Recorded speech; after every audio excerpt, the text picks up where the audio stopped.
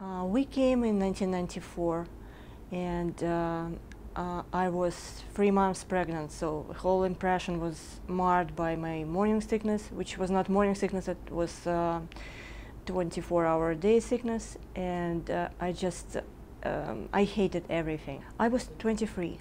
I'm not sure if I remember the first day or a photograph from that day, because I kept looking and looking at that photograph, and we are photographed near from the vegetable store somewhere on Kings Highway in Brooklyn, and I'm holding a pineapple.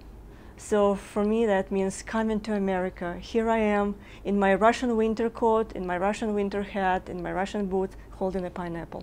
When we came here, I realized that I didn't expect that much. I didn't plan our life, and what I was thinking of is that it's going to be wonderful, it's going to be different, it's going to be very exciting.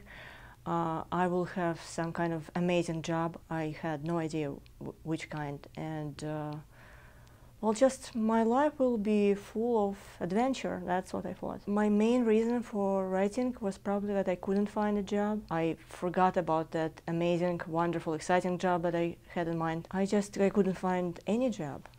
And I tried to learn to be a computer programmer like everybody else did among my family and friends, and I failed. I started to write kind of by accident. I have two collections of short stories and a novel. I think I know myself much better since I started writing. I know what I am.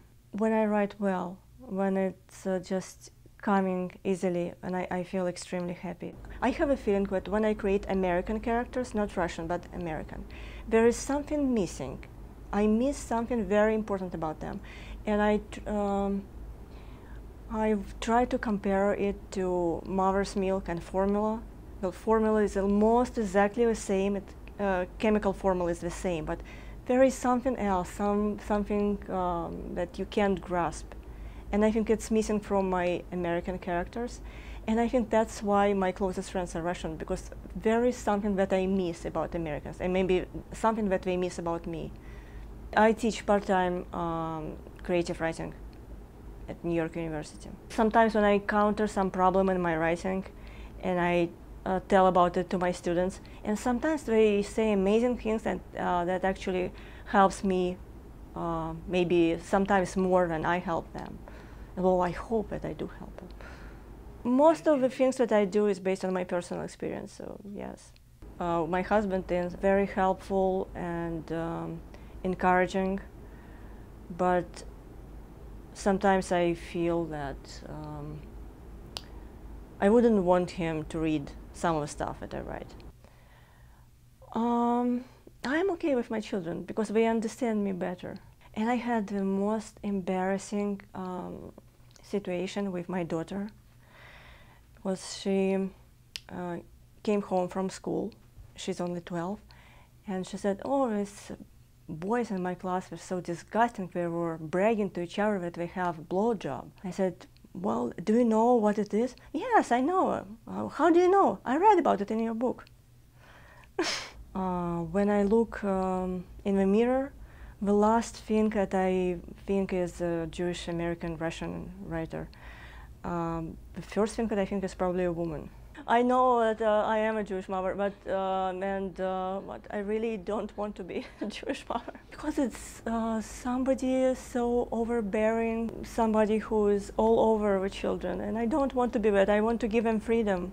And at the same time, I feel that I can't give them freedom. I can't help. I try to make them to do what I want them to do. We speak only Russian, but the kids, they speak English to us. We answer in Russian. I don't know why this is important, but I just feel that it's very important because I try to tell my kids all the time about our experience. We happen to fall in this particular group, but at the same time, we are part of a much larger group of people ever since prehistoric ages, people migrating to our places, leaving behind their culture, their language, something that they used to, and starting with something completely new. I want to make a movie, or I want somebody to make a movie based on what I write. No, unfortunately, no. By the time it happens, I will probably be too old to play myself.